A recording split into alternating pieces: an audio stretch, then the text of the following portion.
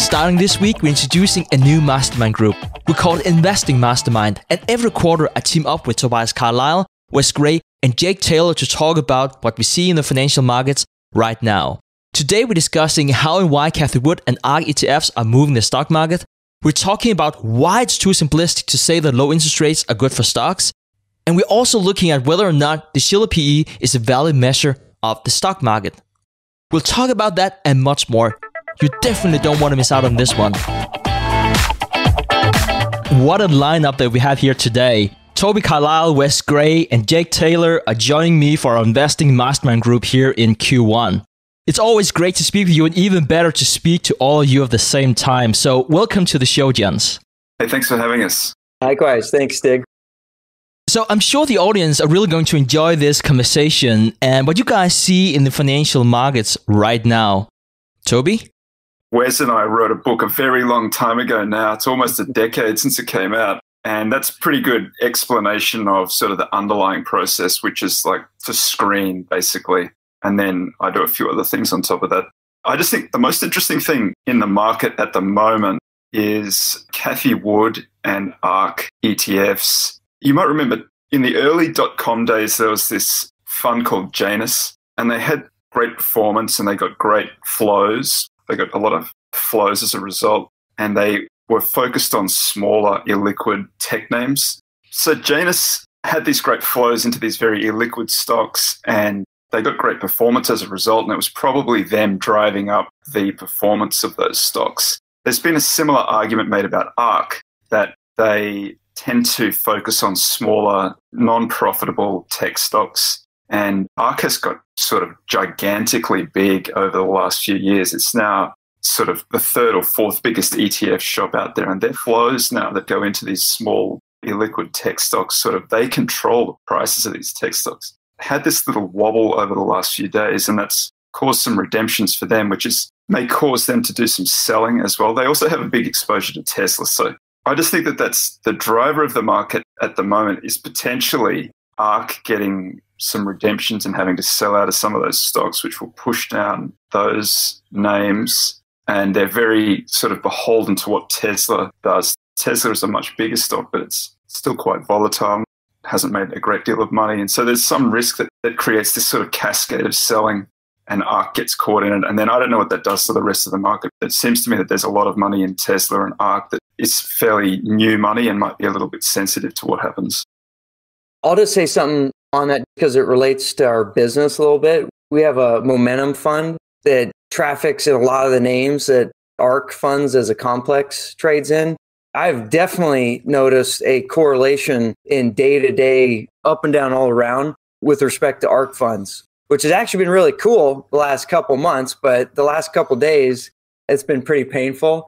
I don't know if it's actually true, but it certainly seems to be the case that, ARK fund flows are driving a lot of demand and supply shocks in, these kind of tech firms. I don't know how big of an issue it is as a broader marketplace, though, but certainly the case in that narrow sector of the marketplace. I think somebody joked that ARK had sprung a leak over the last few days. Its flows are just amazing. It hoovers up a lot of money and then it redeploys it because they're active funds. They redeploy it immediately into the market as they see fit. And there's been this weird little wobble over the last few days where some of the frothier tech names have pulled back.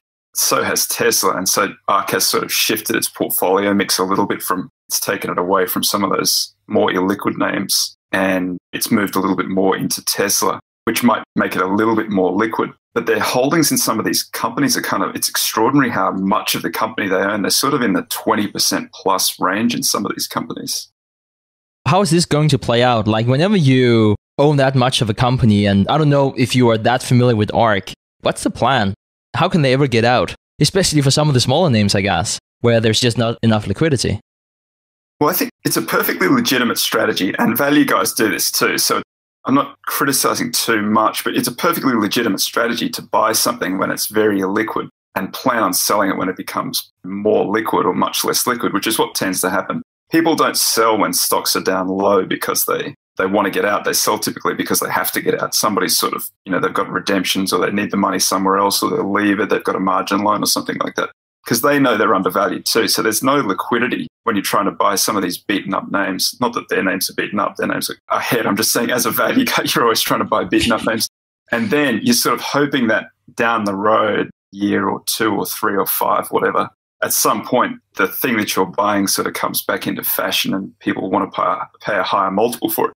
And typically that's when you see a little liquidity. And you can probably ask Wes about the research into liquidity as a factor. I think that that's the idea, isn't it, Wes, that the less liquid it is, there's typically better returns from less liquid stocks than more liquid stocks. You want to be buying illiquid and selling liquid. That's right. Vanguard has a fund that does it, and I think there's a firm called Zebra Technologies. It's started by some group of academics that specifically targets that factor and kind of makes sense. You should earn extra for buying things that are pain in the butt to get in and out of. But that doesn't solve the problem for if you're kind of forced. And I don't know what they do in that scenario. I think that it's going to be tough to get out. All right, guys. So another thing I wanted to talk about is whether or not you have used the 13F filings in your investment approach. And if you're sitting out there not completely sure what a 13F filing is, it's a quarterly report filed to the SEC if you control more than $100 million in assets. It's something that institutional investment managers have to do. Jake, let's start with you. For 13Fs, I use it as a screening tool. It's a place to look for ideas. The vast majority of the time, when I kick the tires on something that I look at, it doesn't make any sense to me. And that's okay. You don't have to understand everything. But every once in a while, there'll be an idea that I'll find that is worth digging into more. And those make up for all the other times where it's a fool's errand. I think one of the biggest problems that I think I see in that when people are kind of 13F cloners, if you will, it's really easy to clone the portfolio, but it's really hard to clone the conviction. And the conviction doesn't come until you've actually done some of the work yourself. If you wanted to sort of quantify or use a quant approach to it in a 13F, like I think Meb has written about this a fair amount, Meb Faber, you can do that. And I think that probably works over a long period of time. But the periods of time where it doesn't work, I bet are really hard to get through because you just don't have the conviction to hold in there. The other thing I would say is that you have to be really careful about who you choose to follow in the 13F space, because some people turn over their portfolios in such a way that that information, by the time it comes out, might be really stale. It might not look like their portfolio at all. So, you can figure out who the ones are who are the long-term holders, and those tend to be better places to look. That's been my experience. You can't see all of the portfolio either because you can't see international holdings and you can't see shorts that they have on, which you might be looking at half of a arbitrage or something like that. And you can't see any option positions that they have on. So you're getting one picture of the portfolio. The other wrinkle that's a weird one, and I think I learned this from Meb when I wrote his book, was that you shouldn't buy the biggest holding because that's the one that's run up the most, I think. I was going to say, we've done our own research on this because we've always had big family offices ask about doing this strategy. And to your point, Toby, the irony is you don't want to actually conviction weight in accordance with how the actual managers weight them. You generally want to own like their smaller, tiny positions that's actually where they get the most mojo. It's not usually their biggest position, typically because of like tracking error concerns or capital allocation concerns or other things that are actually unrelated to how much actual conviction and more related arguably with the incentives of asset management business. How do you find those? I think I heard somebody say that recently, that they look for the weird holding in the portfolio that doesn't make sense, and that their argument was it's some analyst who's pushed really hard to get this in, and they're like, yeah, we'll stick a little bit of it in.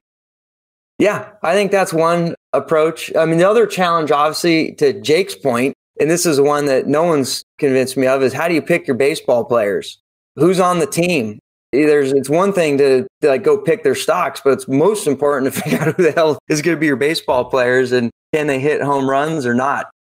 I guess you got to be familiar enough with the philosophy that you like. So it's easy to clone Buffett because we all kind of know his philosophy pretty well. Yep. And then there's a whole lot of Buffett type dudes out there who I'd be reasonably comfortable. Probably there's some tech guys who you could like, if you get comfortable with it, I can't get comfortable with their process. But if you are that kind of investor, then you can probably figure it out. So now that you bring up Buffett, let's just say that he would be our batter. So he bought a position for him. I don't know if you want to define it as a big position. He put in $8.6 billion in Verizon. I think he put around $3 billion in Chevron. Do you guys have any thoughts on those two picks? Berkshire's 13F you have to be a little bit more careful with now that he has lieutenants who are managing bigger sums of money. So you don't really necessarily know if it's Buffett. Then you have to understand their process. They don't really talk much. They're pretty quiet. So it's not quite as clear that that was Buffett anymore. And that's just something to keep an eye on. They've got a position in Amazon, or they did at one stage, which is sort of, it was optically expensive. I had to look at it at the time they put it on, and I couldn't kind of figure it out. And then a year ago, maybe, they put the position on in Barrick Gold. And I know from running a blog that if you put Buffett and gold in the headline of a post, it's going to go bananas. And I think every other news outlet in the States knows that as well, or in the world knows that. And so that was like a headline for a long time. It was this tiny little position, and then it got sold out in the latest 13F. And I didn't hear anybody say anything about that at all. It was like, it just didn't happen. It didn't exist. What about Snowflake, too? Very kind of out of character for what you would expect from Berkshire. Wes, you were talking about it before that you digged into some of the data on those filings. Could you talk a bit more about that? Well, there's always outperformance because generally, to Toby's point, when people pick their baseball players, they focus on people that have performed well after the fact. So obviously, if you clone holdings of people that you choose as your baseball players, you usually choose baseball players that have hit home runs, not necessarily those that strike out all the time. So obviously, the back tests are incredible on all these things, which is a danger in the first place. But then the empirical question is, okay, great. We know they all work. But how do we extract the most, quote unquote, alpha or kind of ride the coattail value from, looking at these 13F positions? And I think the broad idea is do not weigh them in accordance to how they weigh them. And if anything, if you're going to do it, equal weight the things. Again, I'm like Toby at this point. I gave up stock picking. So I always think through a quant lens. I would just go grab the baseball players and just take the ones I like the best and equal weight all their positions, not in accordance with their conviction, where, Jake might have a little better qualitative insights and he may do a different approach. But I just thought about that through the lens of if I were going to try to clone these people to extract the most benefit, efficiently and without thinking too hard, that's basically the conclusion of all the work we did. You can also use those services that show when somebody is buying or selling. And if it's someone who tends to hold for a very long period of time, then it probably doesn't matter if you're a quarter or so behind when they're buying something. Yep. It's when you get the guys who are trading all the time, in and out. It's a snapshot of chaos every quarter, and you don't know what's happened in the days or weeks since or before. It's kind of useless trying to clone those guys. And you're just taking a snapshot of the entire portfolio, not what they're actually trading. The other thing we did was we talked about it in our book, Toby and I's book back in the day, but then we formally looked at it. You can also look at these names in 13Fs and then map them back to like their fundamental factor characteristics. And the question is like, okay, well, if they have 13F conviction and they happen to look good on whatever you like, value, quality, whatever the heck it is, that's certainly an additive measure at the margin. Like you wouldn't want to do a 13F name but then also identify that it has low momentum, it's a total piece of junk, and it's like the most expensive stock in the world. That's probably not a great idea, but using 13F as like a potential marginal contributor to like a factor portfolio, I want to tell someone that's a bad idea. That seems reasonable to me. One other point that I think is important is I will often kind of bias towards managers who I know have an activist bent, because then there are other levers to be going on at the corporate level that can make a difference. And it's not necessarily just a sort of passive holding. Yeah, I like that. Yeah, going into this, I was so excited about asking that question. I'm really happy you guys are setting me straight. So I do want to say for the record, though, I think it was Toby's point about how much the trader, if not, it was Jake. I would say that if you do that, someone who is really interesting to follow would be someone like Monish Paprai. He doesn't trade a lot. Sometimes it could even go years in between. And he has a huge international portfolio and not a lot of US stocks. And like he used to say, there's 1,000 reasons why people sell a stock, but there's typically just one reason why they buy a stock. And I think that's definitely applicable for him, but I can easily see why it might not be applicable for everyone else. And we shouldn't fall into that trap. I remember I was speaking to Bill Miller about this, and well prepared as I was going into Dataroma and talking about different picks. And one of the first things he said was just like, hey, dude, that's how you're supposed to look at it. We have different funds with different aims, and this is just all a summation of all of them together, and we have different strategies for that. So it really doesn't make any sense if you look at what I do. And I would say that's correct for Bill Miller's fund. I wouldn't necessarily say it's the same thing if you're looking at Monish or Guy for that matter. I think they have a very different approach where it makes a lot more sense to go in and see not only what they bought, but you can also reverse engineer and see what price did they buy something at, which could also give you some help in terms of conviction. So another guy I would like to talk about here is Ray Dalio. And this is a quote from Ray Dalio that we talked quite a lot about here on the show. I think I even mentioned it during the last Mastermind group meeting we had here where Toby was. And it's a quote from Ray Dalio where he said that in these current market conditions, you have to diversify into many different asset classes, currencies, and countries for market conditions like these. And so one of the things I wanted to talk about specifically here is equities. That is what we know most of our listeners are really interested in. That is equities. And many of them are not looking at individual stock picks. A lot of them are thinking, perhaps in the bit more traditional portfolio sense, how many percent of my portfolio should I hold in stocks, given the market conditions? So let me try and ask you guys that same question. So what do you do personally? And perhaps more importantly, starting with you, Jake, how do you think about this question of, in market conditions like these, how big a percentage of equities should I hold? Personally, it's easier for me to answer this question because I put my exact money and percentages into the same thing that I do with my clients. So this is what we execute as well for the firm. I have a little bit more discretion than Wes and Toby, obviously.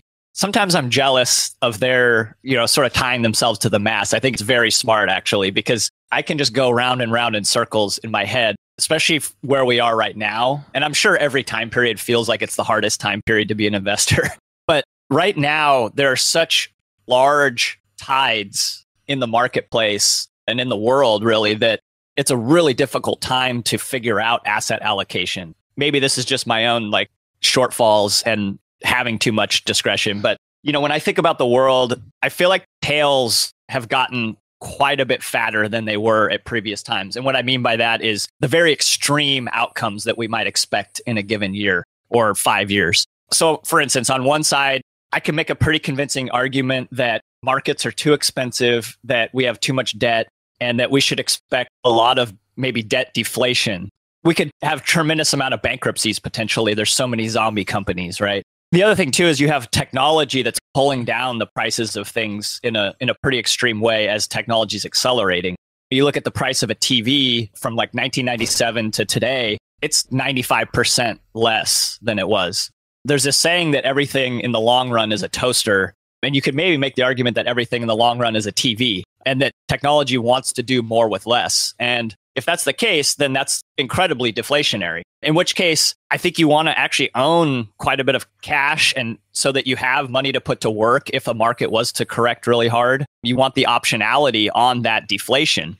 Okay, so that's on one side. On the other side, we have tremendous amount of stimulus, money printing, government intervention, perhaps indexation that kind of never lets the market correct. That's one theory. In that instance, maybe rates are lower forever. Who knows? You really need to own businesses at that point, especially if we see a tremendous amount of inflation, right? Your cash is going to be a terrible thing. When it comes to that part, the equities, owning businesses, for me, I kind of have two prongs that I approach from that. I'm looking to just buy things that are unloved, cheap, kind of misunderstood assets or industries. And then on the other side, buy companies that I know the team who's running it to the point where I think it's a very anti-fragile bet on their capital allocation. So if things go really wrong, I know they're going to be making a bunch of smart moves on my behalf as an owner. And that's how I'm trying to protect my downside. So we have this incredible rainbow of how the future might unfold. And I'm just trying to be the least wrong across that whole rainbow. It's really hard to do right now because the tails are so fat. You're doing things that look very contradictory. That's a really long-winded answer to how I'm thinking about it right now. And like I said, I'm a little jealous of these two other guys who maybe don't have to think about that much stuff as much and just execute the strategy that I think is very smart what they're doing. And they get to maybe sleep a little easier. I don't know. You guys can tell me if that's true or not. But I spend a lot of time going around and round in my head on walks about, God, what the heck are we going to get in the next 5 years?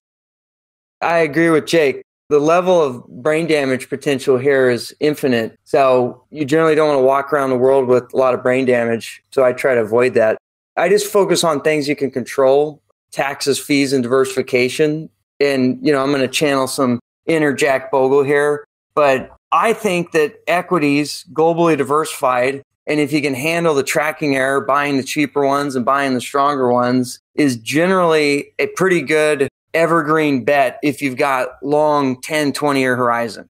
And the only reason you would ever add in things that pay you nothing, like bonds, and if they do pay you, they pay you an income, which is tax inefficient, so you give half of it back to the government, is if you have an extreme risk aversion problem and or you have liquidity risk. Like you might need capital at a certain point and there's no other way to get around it. So for me personally, I'm all in all the time, global equities. And then, we use some fancy things like I know Toby does too, like we'll trend follow the beta risk a little. But in general, I think it's fine to just have a huge amount of equity risk if you've got the capacity to hold it for 10, 20 years. And you can either cut your operating costs as an individual or you can work harder to make more money. But, burning your capital on things that pay you zero, anything they do pay you has got to go to a fund manager or the government. That just seems like a bad idea to me. I like stocks. Wes, could you talk a bit more about global equities? And one thing I wanted to talk about is whenever you look at Vanguard, for instance, and you see how they do their global stock market, there is a disconnect between GDP and the allocation. So the baseline is like, hey, let's just allocate like an indexer and buy them in their market cap weights, right? So that's like roughly, let's say 50% US, 40% dev, 10% EM, plus or minus whatever. I think that's a fine place to start as a baseline because you can do it really cheap, really efficient, and you can deal with the things I mentioned up front that you can control, fees and taxes, because you can go buy VT or something like that. If you want to get fancy and you want to do it in an evidence-based way, there's probably arguments that you can use components of value and momentum. So, if let's say a certain country like EM, I'm making this up, but let's say the PE on EM is 10 and the PE on US stocks is 500, I'm not going to shame someone who's targeting higher expected returns if they tilt more towards EM to the extent they can handle the potential swing in the short run. Nor would I fault someone who also looked at relative strength. So, someone that just kind of shifted based on momentum. So, EM is outperforming the US stocks over the past year. They want to take a bet more towards the momentum. Great. I think those are two tactical ideas where to the extent you can manage, again, the taxes and the fees of engaging in that activity make a lot of sense. Otherwise, you should just probably do the market cap roughly diversification thing. And you probably shouldn't be all in on the US, frankly. Even though I know Buffett talks about that. This seems like bad risk management. Yeah. And I just want to say for the listener out there, if you're like, this cool West dude, he came out with all his dev EM thing. Correct me if I'm wrong, Wes, here. So dev, that would be developed markets. Yeah, like Europe, Japan, and then EM would be like all the people on the fringes, arguably. Like, Philippines, Thailand, Brazil, like kind of the up and comers would be generically called emerging markets, I guess. So, Toby, now everyone's looking at you. So, what's the case for being 100% in equities right now? That's a personal question, I think, for a lot of people, depending on where they are in their cycle. I am personally young enough that I think that it's okay for me to be fully exposed to equities, and particularly the way that I implement it. I do it long, short in a mid-cap, large-cap universe and long only in a small-cap universe. The two things that I manage are both US focused. So at the moment, all I think about is the US. When I look at the US, I'm sort of with Jake that really, really hard. It's been kind of baffling to me as a value guy for a very extended period of time that the market seems to be extremely expensive. Value stocks are they're a little bit rich to their long run mean now, but they're not. I don't think that they're anywhere near this. If you look at a decile breakdown, you take the French data, so Ken French is part of the FAMA French who came up with all the factors that Wes was discussing, many of the factors that Wes was discussing before. Ken French publishes all this data on his website. You can pull it down and take a look at it yourself. But basically, they break down on a cash flow basis, because you're not allowed to talk about price to book anymore because it's such a dead factor. But let's talk about cash flow because that's sort of acceptable. He breaks them down into all of these he breaks them down into thirds, into fifths, into tenths, so 10 buckets. The most expensive bucket is as expensive as it has ever been. It may be exceeding, I can't remember exactly, but I think it might have exceeded 2,000 now on that basis. And the cheap stuff it's expensive relative to its long run mean, but it's nowhere near as overvalued as the really expensive stuff. The problem is that that's been true for an extended period of time. It's just the difference between the two has just kept on widening and widening. That's unusual and could be some problem with the way that we're accounting for this stuff. It could be a change in the underlying business, the nature of businesses, that we're sort of more tech focused now rather than more heavy industry. Or it might just be plain old kind of speculation in the market, and that these things happen every now and again, that people get too excited about new technologies and they pay too much for them. That sucks all of the money away from the other parts of the market. And then at some point there's a reckoning. So if you look at, cyclically adjusted PE, it's kind of very unpopular at the moment because it tells everybody that the market's really expensive and it hasn't been particularly predictive for an extended period of time. And it's not over sort of short periods of time. But all you can say looking at the Cape at the moment is that the forward returns look pretty low.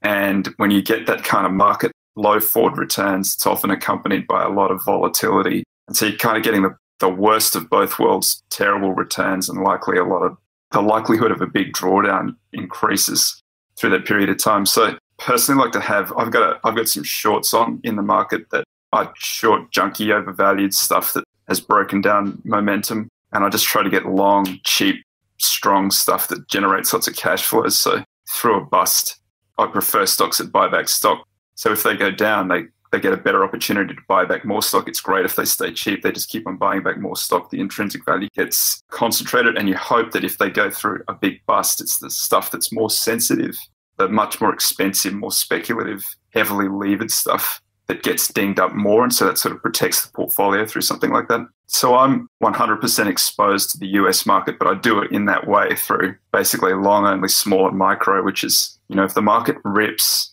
small and micro does pretty well. Small and micro value sort of keeps up with it at the moment, but I think over the long run, small and micro value will outperform it.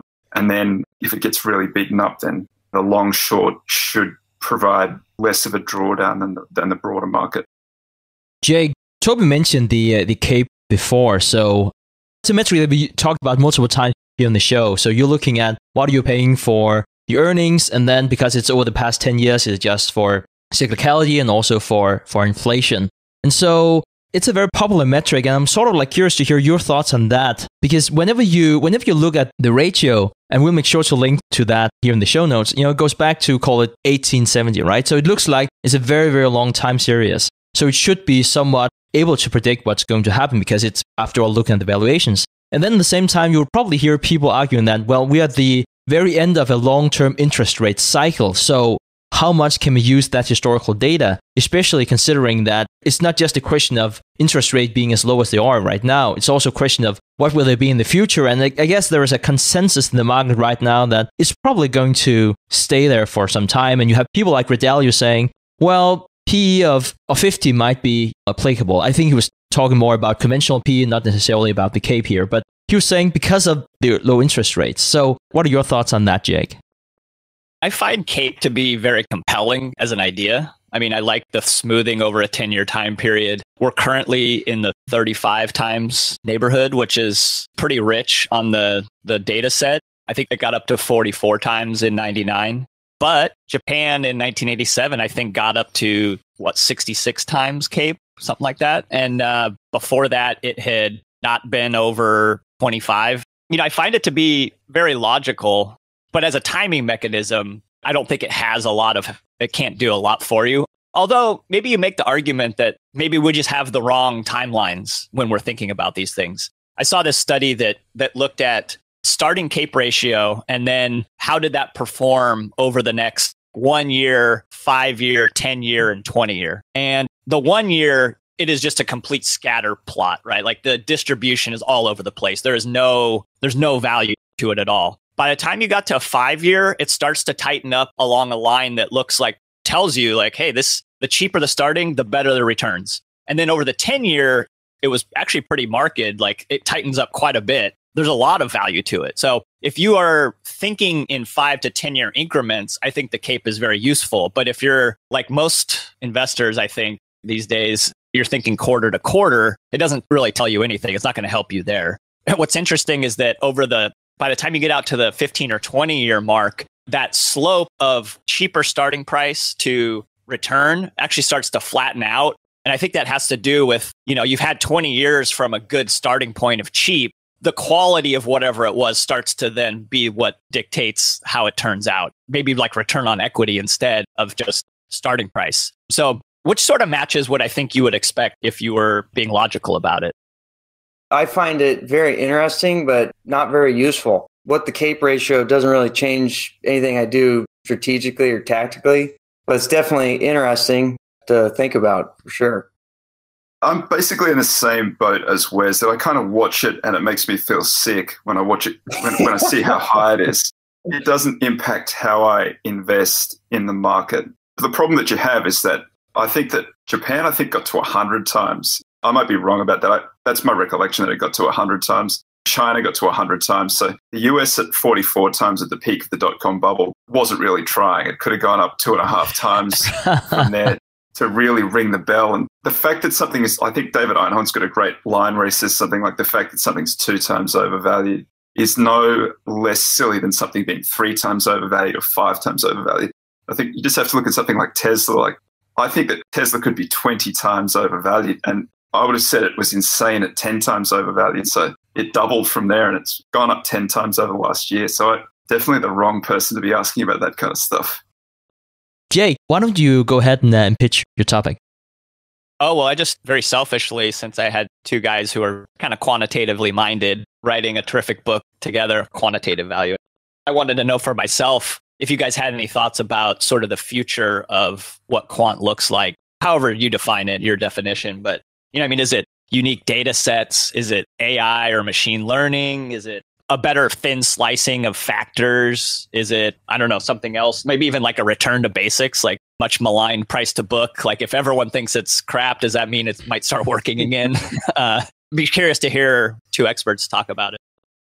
I have a respect for the behavioral errors that we all make in the markets, particularly when we're stressed, and we're typically stressed at the times when you need quant most, which is when the market's down a lot and you should be behaving in a particular way. So I think that the description that you gave at the start of me tying my hands to the mast, that's really what I have tried to do. I wrote a book with Wes, got the benefit of Wes's great insights into all that stuff, and then said, that's a really good approach. I'm going to do that, and then I'm not going to mess with it at all. And so I tied myself to the mast, and I kind of implement the strategy without fear of favor. As to where the world goes after that, or where it's already gone, Wes is a better man to ask about that. So I would say I would break it into 2 pieces. How will that stuff affect the business of quant? I think it'll have dramatic effects in the sense that you got to pretend like you're doing something if you want to get paid extra fees. So I think people will do a lot of this activity, add complexity, add whatever as part of a sales pitch. But that's the whole game of like, how do I get like some sort of information advantage before Joe Blow's supercomputer versus Susie's supercomputer? I don't know if that's really a great long-term game to win in, but I know it's a great game for people to sell, and people will continue to do that. I know a lot about it.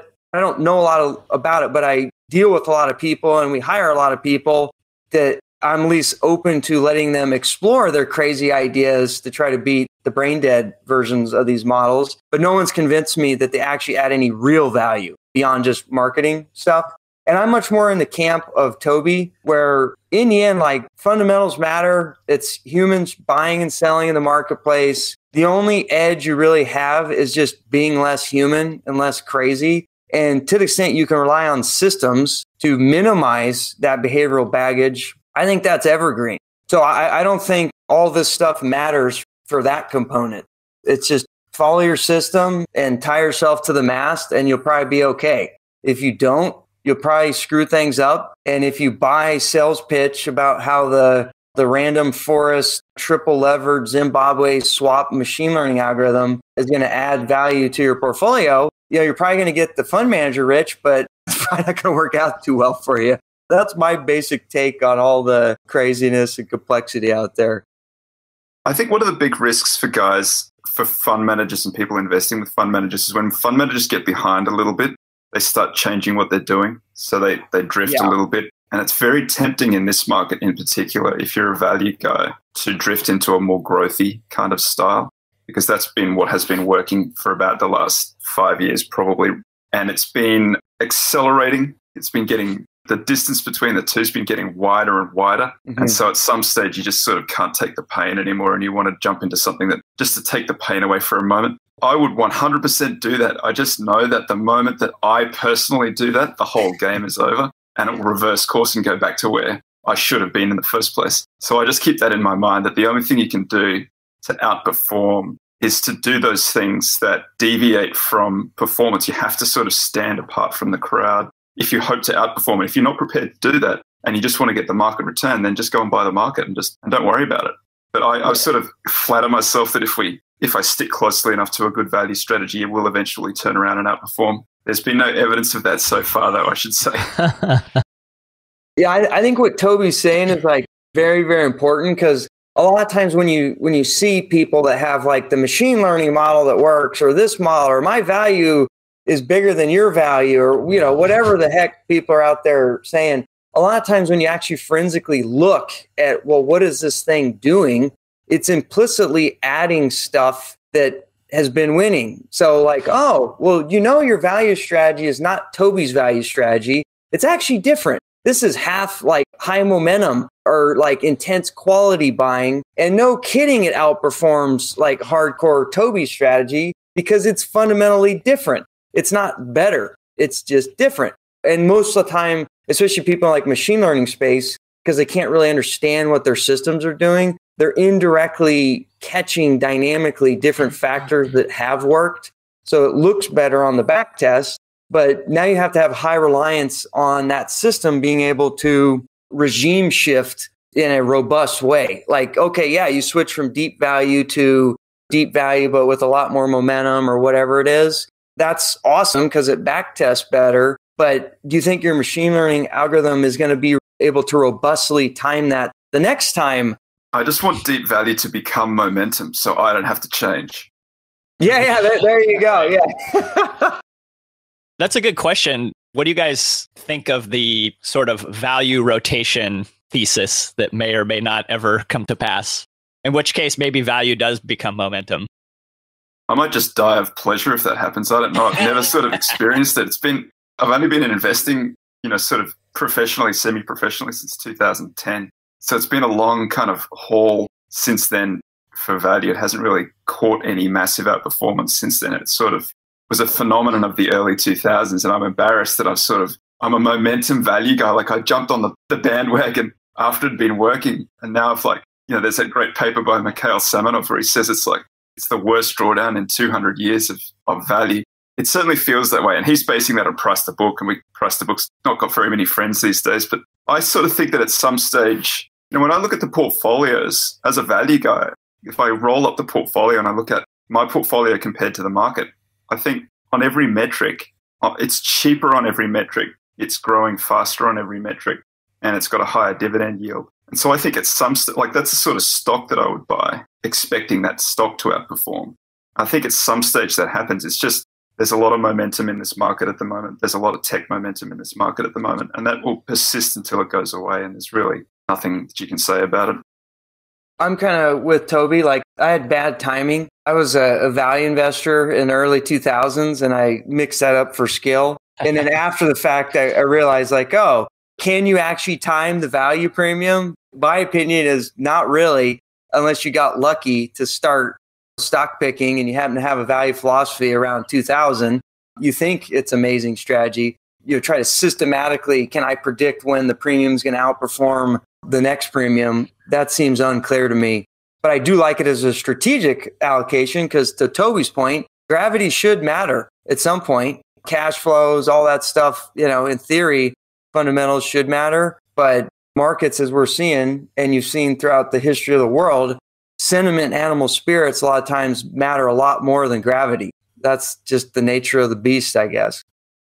Charlie Munger has a really, something I think about a lot, a quote about this. And he said that sometimes stocks will trade on the value of their use of cash flow and as an actual business. And sometimes they will trade as Rembrandts. There are markets where it's a Rembrandt and there are markets where it's the use of the cash flow. And I think just recognizing kind of which market are you in a Rembrandt market right now helps you to be a little bit more patient. As a discretionary value guy, Jake, what do you think it takes for value to sort of start working? Or are we already there?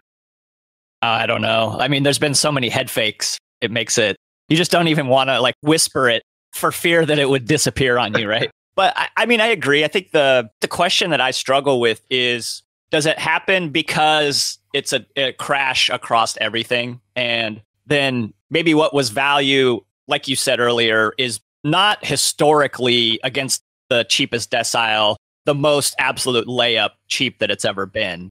It's sort of middling as far as the historical data set of how cheap the cheapest is. Does that get a little bit cheaper and everything else kind of catches down? In which case, that's where I like having some cash on hand for that kind of scenario.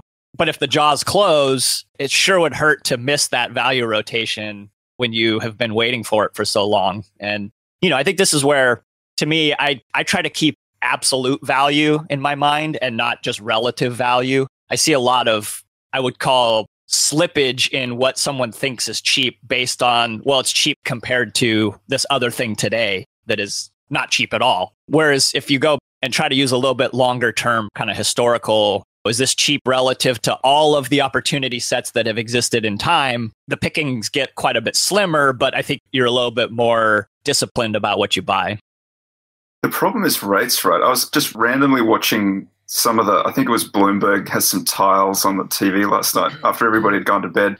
I found this discussion of the Deutsche Bank, like he's one of their heads of economics or something like that. And they were talking to him about, the rates bro argument that low rates justify high valuations. Like I've never really been able to, Clear Fastness, you're welcome, Wes. Just mixing you two up. Yeah. Ooh, no, wow. I'm way better looking. A lot dumber. And then I talked to Cliff and he said something like, I think that I can show, I can brute force a connection. And he was going to write a paper to that effect, or his little blog post, Cliff's Perspectives, but it never, or it hasn't come out yet. And then I just looked at the CAPE against interest rates, like this, just eyeballing it. You can see interest rates start high in like 1980 and they're low as they've ever been now. And then you have a look at CAPE through that. CAPE peaks in 2000. Then there's another little bump in 2007, and there's another little bump today. And like that doesn't make any sense at all, just looking at interest rates. So that's not helpful. And then the Deutsche Bank guy pointed out, like they've had low interest rates in Japan, and they've had low interest rates in Europe, and they got low multiples in both of those countries. So I have no idea. Anything that I used to know, I don't know anymore. Yeah, the confusion stems from just the DCF math and the problem that interest rates are highly correlated with cash flow growth. And so the issue is all else equal. If you have low interest rates, obviously stocks are cheap. However, if low interest rates are also highly correlated with poor cash flows, well, now it's not all else equal. So the issue is if the value stocks cash flow growth is coming down and the discount rate is going down, it's hard to assess whether it's good or bad for value, which is why empirically you see no relationship, because when interest rates are going down, it's usually because it means there's, poor cash flow opportunity sets. And same thing when interest rates are going up. Well, if that's indicative of real cash flow growth, maybe that's good. It's just the intuition of all else equal, or the assumption of all else equal, is what I think trips people up on that logical trap of interest rates mean, you can pay 100 times for stocks. Well, not really, unless you're an idiot. That doesn't make logical sense at all. You got to understand what's the cash flow growth profile. Chris Cole this morning tweeted that if interest rates rise to the level that they were pre-2008, like around that time frame, 50% of corporate profits would disappear into interest expense. And then, if you think about if government had that exact same kind of dynamic, the load to pay that interest expense would also go up, which then theoretically would mean there's more taxes due, which would also probably put a crimp into how much pie is left over as a business owner. We can't afford to have rates go up at all from these prices without, I think, some pretty severe damage. See, those kind of comments, though, are an all else equal argument, right? Because the problem with that logic is what would cause interest rates to go up, especially real interest rates? Well, probably real economic growth or real price power or something. So to the extent that the corporations, we go from like current rates and it goes up to 10, well, there's probably going to be a fundamental economic reason for that. And a lot of that could, I'm not saying this is the case, but it could be the case. It's because their economic profits and like free cash flow growth is got a really good profile, which means that it would kind of offset like the scare story, the kind of the insurance salesman story. Our buddy Chris is an insurance salesman, basically. This is an insurance sales story, which may or may not be true, but a lot of times things in extremes tend to mean revert naturally. And so you don't want to be too scared of them, I think. That's a great point. Hey guys, so one thing I wanted to talk to you about here today is these so-called 17-year cycles. And so they're not always 17 years. I do want to say that for the record, but they're sort of like been famous in the value investing community because the saying goes that you're going to have a somewhat bull market for 17 years, and then it's going to be flat, and then you're going to have another 17 years. And we're really talking like long stretches. So it's not going to be like bull market every single year and then flat for 17 years straight. Obviously, that's not going to be the case. But perhaps the most famous one would be from 1965, and you had 17 years, and then from the early 80s and up till 1999, you had another 17 years, and the market went 15.1% from the early 80s. And then you had 12 years with around 0%, and then the past 9 years, you had 9.8%. So some might be thinking about that, and I know this is horrible to try and extrapolate and be like, oh yeah, that's been going on for like 9 years, and it's around 17, so it's probably got to run for another 8 years. That's not so much my point. The reason why I'm saying this is that I was watching a video with Monish Paprai the other day, and he was talking about these cycles, and in reference to being a value investor and looking at the market, trying to find compounders, that being one strategy, and then the other strategy being you're really trying to find like really cheap bargains that would then go to the intrinsic value, say 2 to 3 years. Like those two, I wouldn't necessarily call them the opposing way of thinking, but it is like two different ways of looking at stock investing. And so his point was that, and I might be paraphrasing here, we're speaking with Monish here next month, so he can probably set me straight. But his point was that you would have compounders in bull markets. That's what you should focus explicitly on. And then whenever you're entering a territory of, call it flat markets, that's whenever you're going to look for really, really cheap companies that would then revert to the intrinsic value. Do you think that has any kind of validity thinking about those cycles like that? Jake, you want to go first? Yeah, thanks for letting me take the easy ones.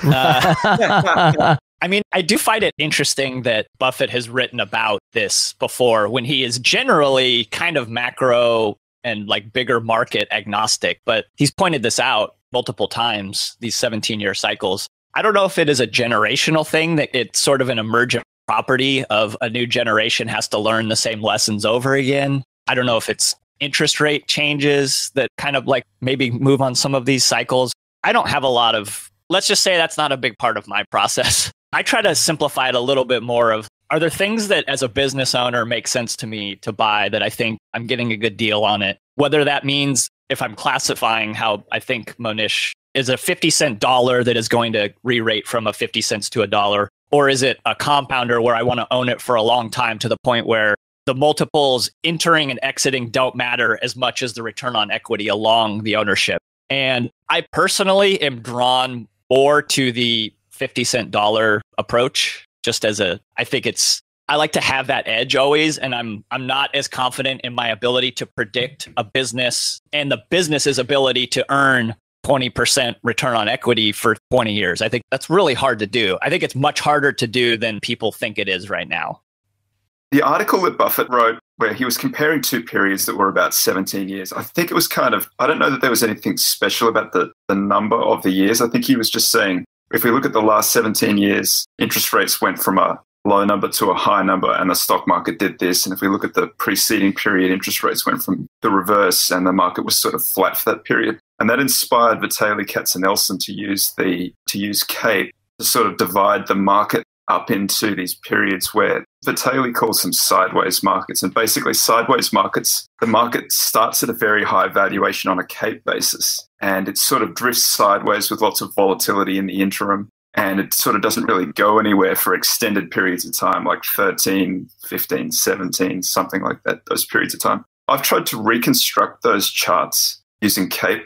It's really hard to find the bottom. Like there's no way you can really do that quantitatively. You have to know where the CAPE is and then go through and identify the low dates in the charts. It's not an easy thing to do. It's not something that you can just tell the computer to do because there are lots of these little bull markets and bear markets. I don't know what you call them, like 2 or 3 or 5 year bull and bear markets where the market does these little round trips and sometimes it goes on and it's not clear where the low of the cyclically adjusted PE is in that market. It's not clear to me how you divide the two.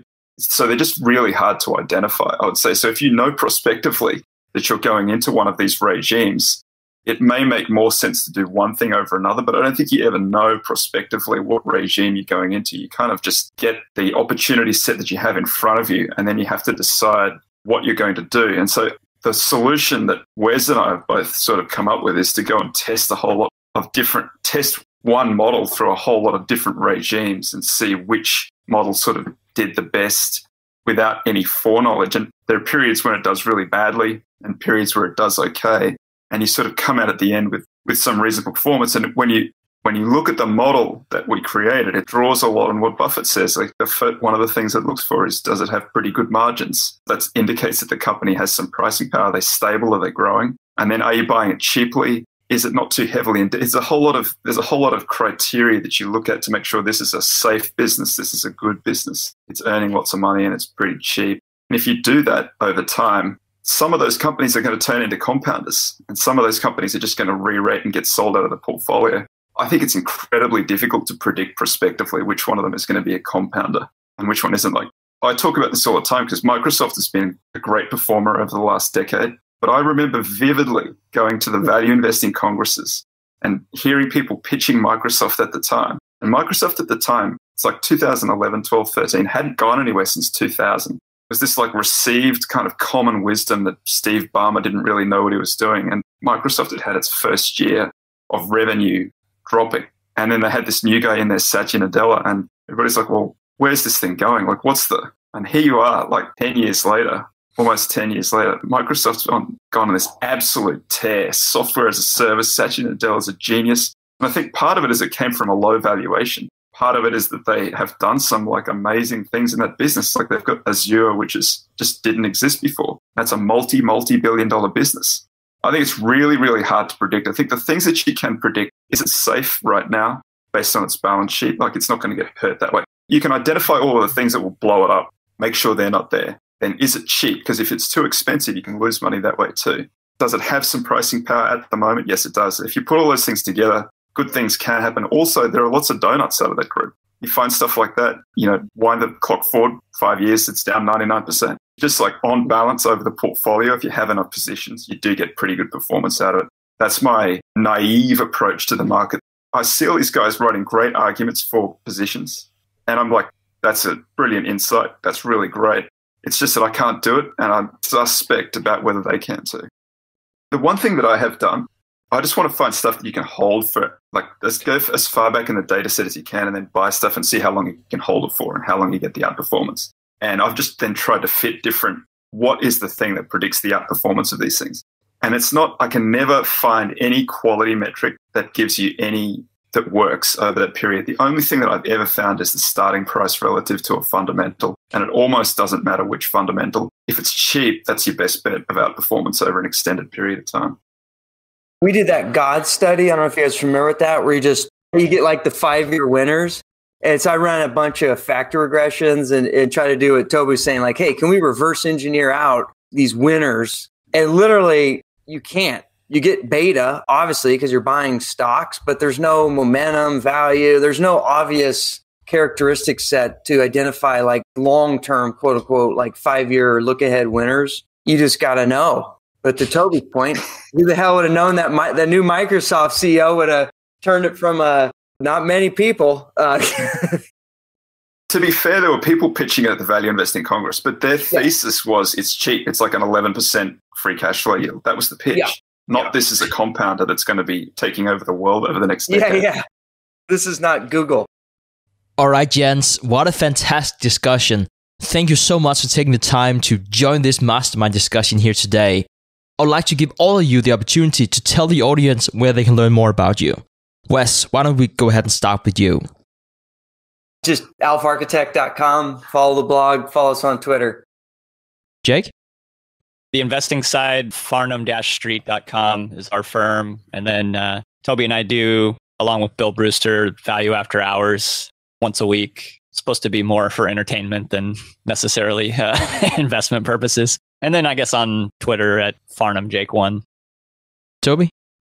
You can hear more complaining about the underperformance of Value After Hours with Jake and I. And then Wes and I wrote a book a long time ago, Quantitative Value, and I've got some other books in there too if you search my name in Amazon. And I run acquirersmultiple.com and acquirersfunds.com. They're the two sites where you can kind of follow along with if you want to do it yourself or if you want to let us do it for you. Fantastic. And just a quick message to our listeners out there. If you like our Mastermind episodes, make sure to subscribe to our show in your favorite podcast app so you don't miss out on future episodes like this. Preston will be back with a new episode on Wednesdays, and then Trey and I are typically hosting the episodes over the weekend. Thank you for listening to TIP. Make sure to subscribe to Millennial Investing by the Investors Podcast Network and learn how to achieve financial independence. To access our show notes, transcripts, or courses, go to theinvestorspodcast.com.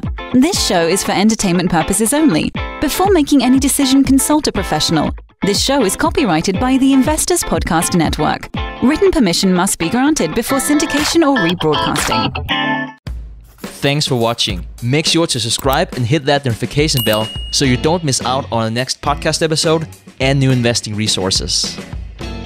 What are your takeaways and thoughts on this discussion? Let us know in the comments section below.